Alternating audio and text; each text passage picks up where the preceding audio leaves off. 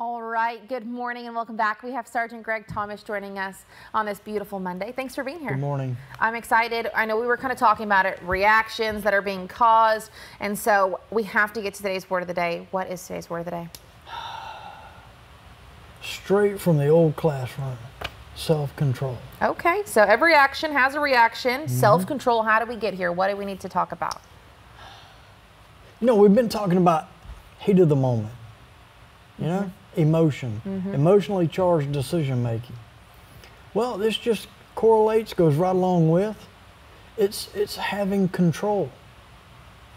When you are out in public, especially, or even when you're at home, trying to avoid the domestics, you know, self-control, think before you act. That's right.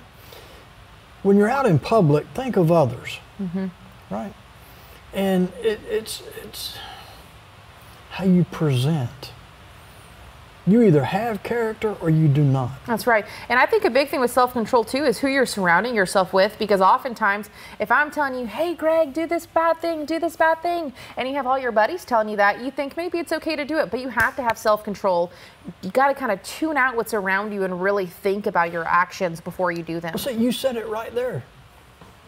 All your buddies. If you got buddies wanting you to do bad things, you're going to do bad things. Maybe you shouldn't have those buddies. That's right.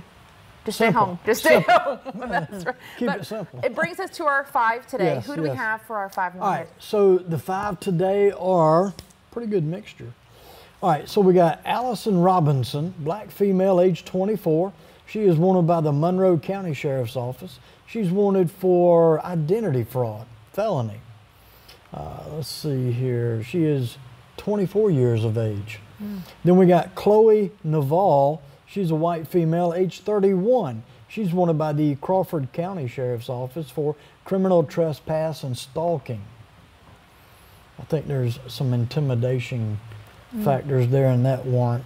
Then we've got a Dustin Edwards, white male, age 28. He's wanted by the Twiggs County Sheriff's Office, Superior Court bench warrant on the charge of criminal damage to property, felony.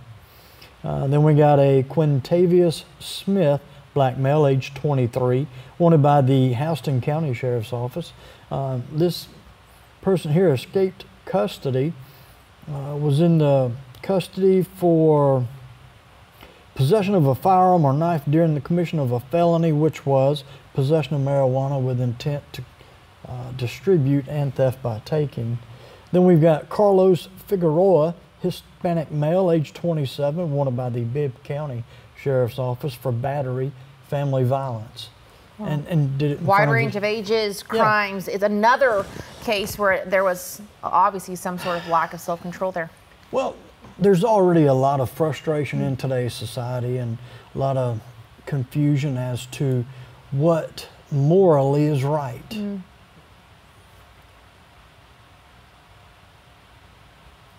From the age of youth, we know what's right. We're taught what's right. And you feel it when it's wrong too. Absolutely. You feel yucky. It's not like you're doing this and feeling good. When you wrong somebody, you know that you've wronged that person. That's right.